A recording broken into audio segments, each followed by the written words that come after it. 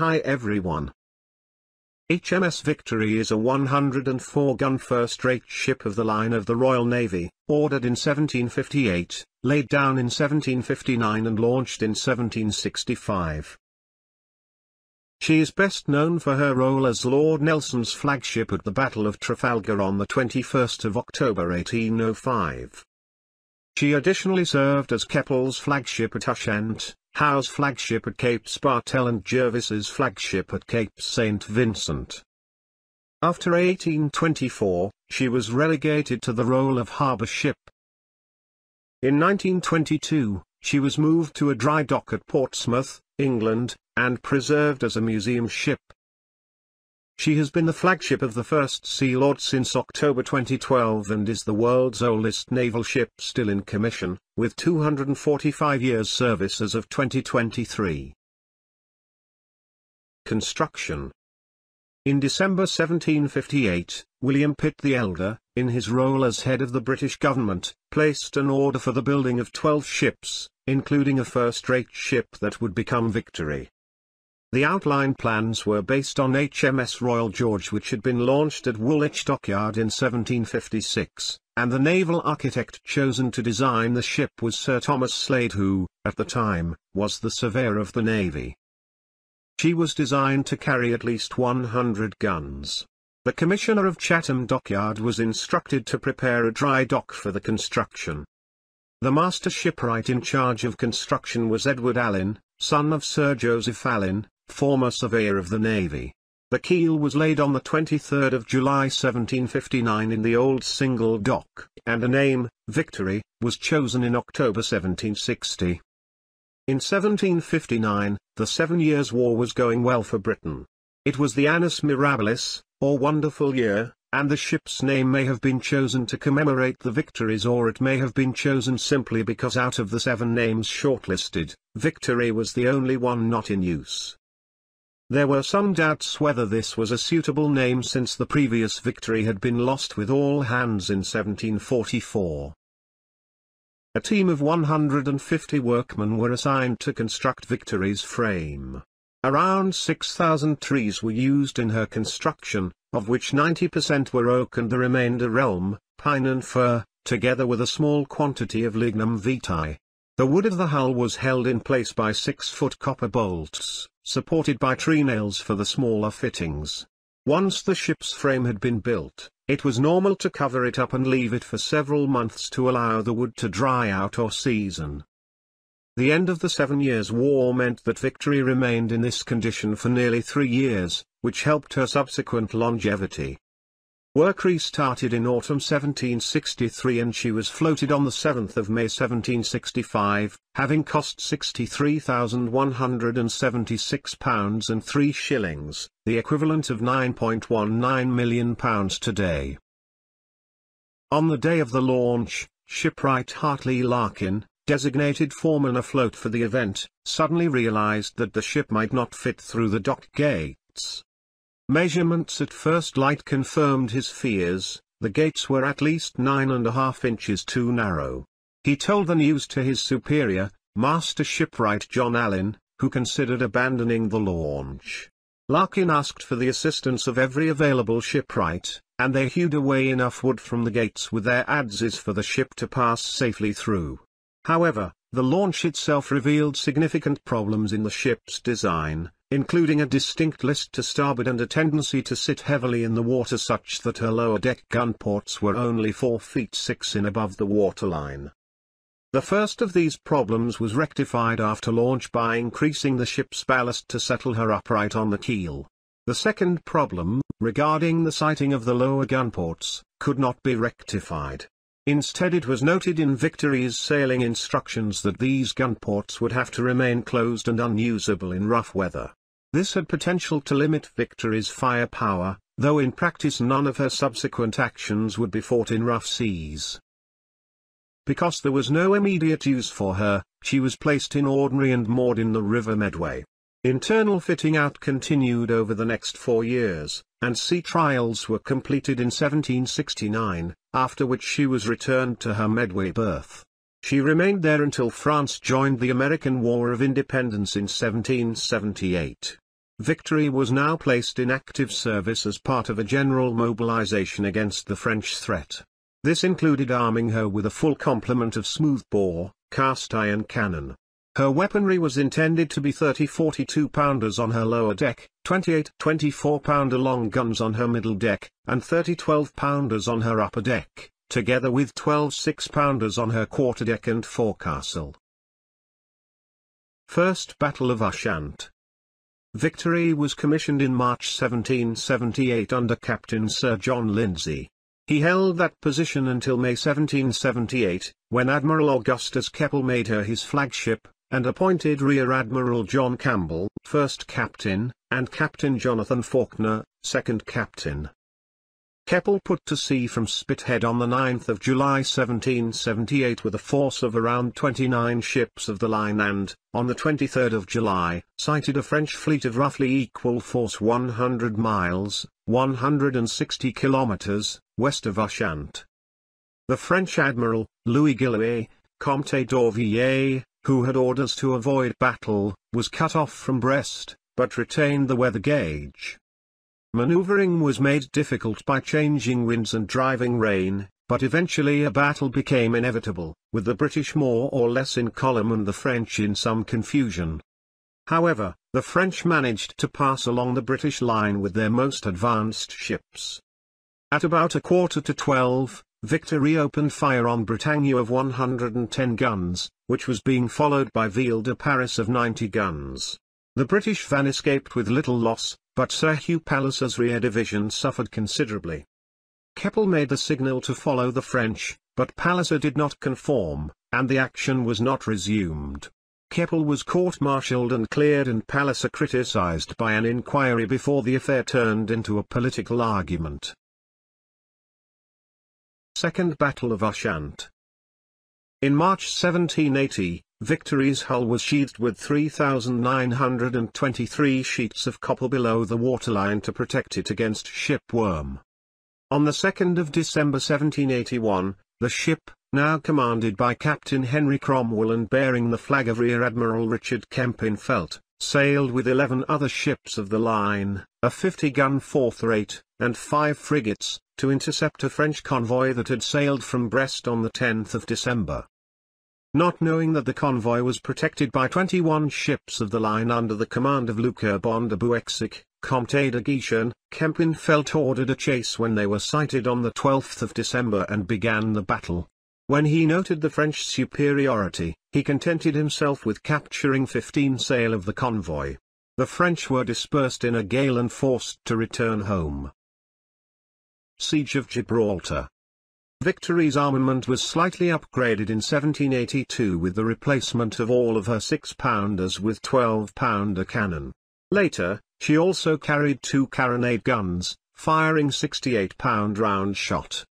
In October 1782, Victory under Admiral Richard Howe was the fleet flagship of a powerful escort flotilla for a convoy of transports which resupplied Gibraltar in the event of a blockade by the French and Spanish navies.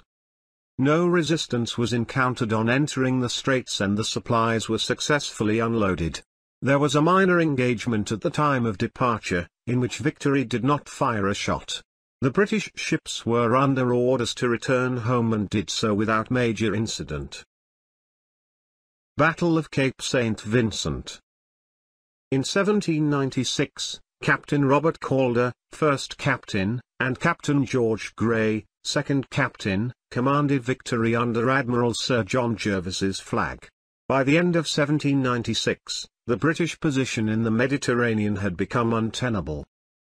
Jervis had stationed his fleet off Cape St Vincent to prevent the Spanish from sailing north, whilst Horatio Nelson was to oversee the evacuation of Elba.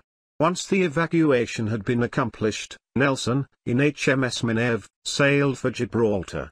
On learning that the Spanish fleet had passed by some days previous, Nelson left to rendezvous with Jervis on the 11th of February. The Spanish fleet, which had been blown off course by easterly gales, was that night working its way to Cadiz. The darkness and a dense fog meant Nelson was able to pass through the enemy fleet without being spotted and join Jervis on the 13th of February. Jervis, whose fleet had been reinforced on the 5th of February by 5 ships from Britain under Rear Admiral William Parker, now had 15 ships of the line.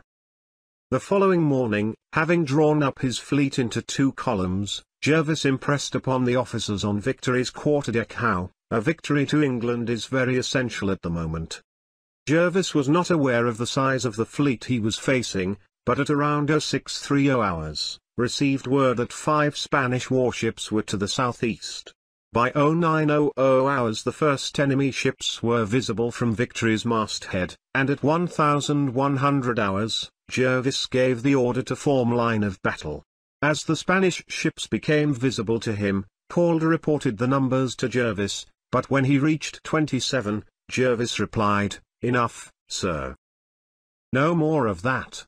The die is cast, and if there are 50 sail, I will go through them."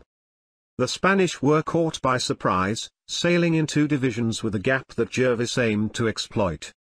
The ship's log records how Victory halted the Spanish division, raking ships both ahead and astern, while Jervis' private memoirs recall how Victory's broadside so terrified Principe de Asturias that she squared her yards, ran clear out of the battle and did not return. Jervis, realizing that the main bulk of the enemy fleet could now cross astern and reunite, ordered his ships to change course, but Sir Charles Thompson, leading the rear division, failed to comply. The following ships were now in a quandary over whether to obey the Admiral's signal or follow their divisional commander. Nelson, who had transferred to HMS Captain, was the first to break off and attack the main fleet as Jervis had wanted, and other ships soon followed his example. The British fleet not only achieved its main objective, that of preventing the Spanish from joining their French and Dutch allies in the Channel, but also captured 4 ships. The dead and wounded from these 4 ships alone amounted to 261 and 342, respectively, more than the total number of British casualties of 73 dead and 327 wounded. There was 1 fatality aboard Victory. Reconstruction. On her return to England, Victory was examined for seaworthiness and found to have significant weaknesses in her stern timbers. She was declared unfit for active service and left anchored off Chatham Dockyard. In December 1798 she was ordered to be converted to a hospital ship to hold wounded French and Spanish prisoners of war. However, on the 8th of October 1799, HMS Impregnable was lost off Chichester, having run aground on her way back to Portsmouth after escorting a convoy to Lisbon. She could not be refloated and so was stripped and dismantled. Now short of a 3-decked ship of the line, the Admiralty decided to recondition Victory. Work started in 1800, but as it proceeded, an increasing number of defects were found and the repairs developed into a very extensive reconstruction. Extra gun ports were added, taking her from 100 guns to 104, and her magazine lined with copper. The open galleries along her stern were removed, her figurehead was replaced along with her masts, and the paint scheme changed from red to the black and yellow seen today. Her gun ports were originally yellow to match the hull, but later repainted black, giving a pattern later called the Nelson checker, which was adopted by most Royal Navy ships in the decade following the Battle of Trafalgar. The work was completed in April 1803, and the ship left for Portsmouth the following month under her new captain, Samuel Sutton. Nelson and Trafalgar. Vice Admiral Nelson hoisted his flag in Victory on the 18th of May 1803, with Samuel Sutton as his flag captain. The dispatches and letters of Vice Admiral Lord Nelson record that Friday the 20th of May a.m., Nelson came on board. Saturday 21st and moored ship and weighed. Made sail out of Spithead, when HM ship Amphion joined, and proceeded to sea in company with us. Victory's log. Victory was under orders to meet up with Cornwallis off Brest, but after 24 hours of searching failed to find him. Nelson, anxious to reach the Mediterranean without delay, decided to transfer to Amphion off Ushant. On the 28th of May, Captain Sutton captured the French ambuscade of 32 guns, bound for Rochefort. Victory rejoined Lord Nelson off Toulon, where on the 31st of July, Captain Sutton exchanged commands with the captain of Amphion, Thomas Masterman Hardy and Nelson raised his flag in Victory once more.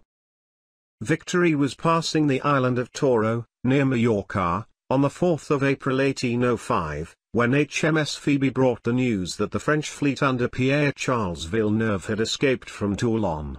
While Nelson made for Sicily to see if the French were heading for Egypt, Villeneuve was entering Cadiz to link up with the Spanish fleet.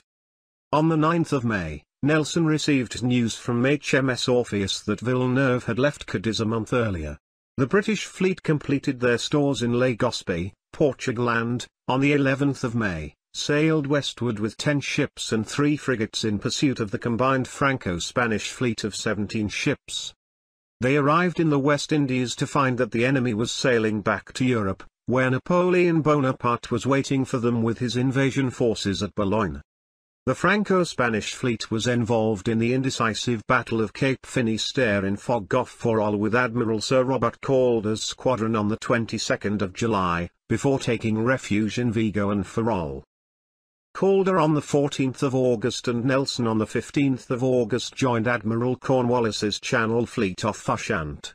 Nelson continued on to England in Victory, leaving his Mediterranean fleet with Cornwallis, who detached 20 of his 33 ships of the line and sent them under Calder to find the combined fleet at Ferrol. On the 19th of August came the worrying news that the enemy had sailed from there, followed by relief when they arrived in Cadiz 2 days later. On the evening of Saturday the 28th of September, Lord Nelson joined Lord Collingwood's fleet off Cadiz, quietly, so that his presence would not be known. Battle of Trafalgar. The British frigates, which had been sent to keep track of the enemy fleet throughout the night, were spotted at around 1900 hours and the order was given to form line of battle. On the morning of the 21st of October, the main British fleet, which was out of sight and sailing parallel some 10 miles away, turned to intercept. Nelson had already made his plans, to break the enemy line some 2 or 3 ships ahead of their commander-in-chief in the center and achieve victory before the van could come to their aid. At 6 o'clock hours, Nelson ordered his fleet into 2 columns. Fitful winds made it a slow business, and for more than 6 hours, the 2 columns of British ships slowly approached the French line before Royal Sovereign, leading the lee column, was able to open fire on Forgue. Around 30 minutes later, Victory broke the line between the 80-gun French flagship Bucentaur and 74-gun Redoutable and fired her guns at such close range that the flames of the guns were singeing the windows of the French flagship before the shockwave and cannonballs arrived. The Victory's port guns unleashed a devastating broadside, raking the Bucentaur and blowing a hole in the ship described as large enough to drive a coach and 4 horses through. The maelstrom of cannonballs and grape shot dismounted the Bucentaur's guns and shredded her crew, killing and wounding somewhere between 300 and 450 men of the ship's 750 to 800-man complement in a matter of seconds, putting the French flagship out of action. At 1:15, Nelson was shot, the fatal musket ball entering his left shoulder and lodging in his spine. He died at 4:30. Such killing had taken place on Victory's quarter-deck that Redoutable attempted to board her, but they were thwarted by the arrival of Elliot Harvey in the 98-gun HMS Temeraire, whose broadside devastated the French ship. Nelson's last order was for the fleet to anchor, but this was countermanded by Vice Admiral Cuthbert Collingwood. Victory suffered 57 killed and 102 wounded. Victory had been badly damaged in the battle and was not able to move under her own sail. HMS Neptune therefore towed her to Gibraltar for repairs. Victory then carried Nelson's body to England, where, after lying in state at Greenwich, he was buried in St. Paul's Cathedral on the 9th of January 1806. Final years afloat. The Admiralty Board considered Victory too old, and in too great a disrepair, to be restored as a first-rate ship of the line. In November 1807 she was relegated to second-rate, with the removal of 2 32-pounder cannon and replacement of her middle-deck 24-pounders with 18-pounders obtained from other laid-up ships. She was recommissioned as a troop ship between December 1810 and April 1811. In 1812 she was relocated to the mouth of Portsmouth harbour off Gosport, for service as a floating depot and, from 1813 to 1817, as a prison ship. Major repairs were undertaken in 1814, including the fitting of 3 feet 10 in metal braces along the inside of her hull, to strengthen the timbers. This was the first use of iron in the vessel structure, other than small bolts and nails. Active service was resumed from February 1817 when she was relisted as a first-rate carrying 104 guns. However, her condition remained poor, and in January 1822 she was towed into dry dock at Portsmouth for repairs to her hull. Refloated in January 1824, she was designated as the Port Admiral's flagship for Portsmouth Harbour, remaining in this role until April 1830. 21st century. In November 2007, Victory's then commanding officer, Lieutenant Commander John Sevier, paid a visit to USS Constitution of the U.S. Navy, which is the world's oldest commissioned naval vessel still afloat. He met Constitution's commanding officer, Commander William A. Bullard III, and discussed the possibility of arranging an exchange program between the two ships. Listed as part of the National Historic Fleet, Victory has been the flagship of the First Sea Lord since October 2012. Prior to this, she was the flagship of the Second Sea Lord. She is the oldest commissioned warship in the world and attracts around 350,000 visitors per year in her role as a museum ship. The current and 101st commanding officer is Lieutenant Commander Brian Smith, who assumed command in May 2015. The most significant change has been on the 5th of March 2012, when ownership of the ship was transferred from the Ministry of Defence to a dedicated HMS Victory Preservation Trust, established as part of the National Museum of the Royal Navy. According to the Royal Navy website, the move was heralded by the announcement of a £25 million capital grant to support the new trust by the Gosling Foundation, a donation which has been matched by a further £25 million from the MOD.